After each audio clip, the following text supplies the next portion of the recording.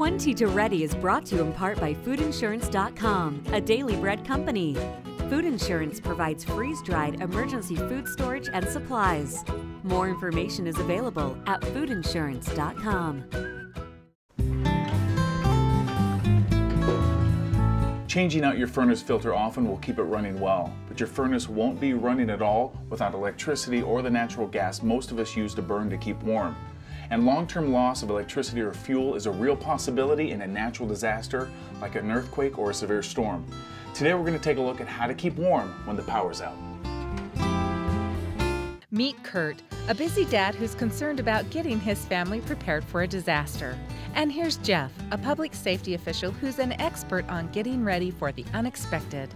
Together they'll find ways to prepare that don't take a lot of time. Put your foot in, push it. Push your foot out. There. Okay, where's your other hand? Like an earth. Snowsuits, long underwear, parkas, gloves, wool socks, and hats will help keep us warm in an unheated house. Very cold, Whitney. Here. Oh, give hug, hug, hug. Ah, good job. Good job.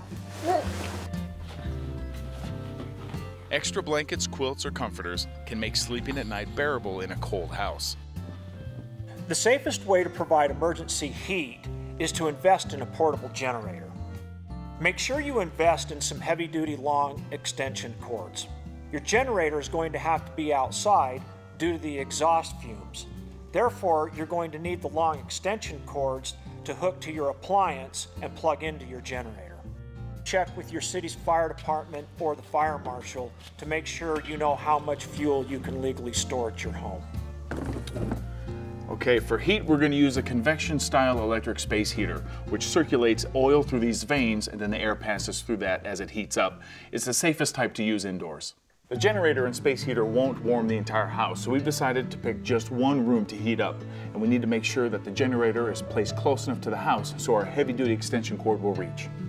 A properly installed fireplace that can burn solid fuels can be a great asset during an emergency.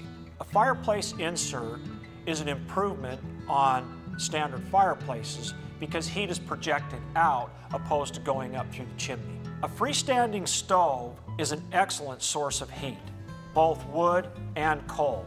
But make sure if you're burning coal that your stove is rated to handle that. And don't forget to have a carbon monoxide detector in your home that has a battery backup. Going without heat for an extended amount of time is a challenge, so take 20 minutes to carefully consider if you have the right kind of clothing on hand in case the heat goes out. Then take another 20 minutes and plan for the kind of alternative fuel for heating that would best suit your needs. I'll see you next time. Visit KBYU-TV.org to get your free 20 to Ready emergency preparedness guide.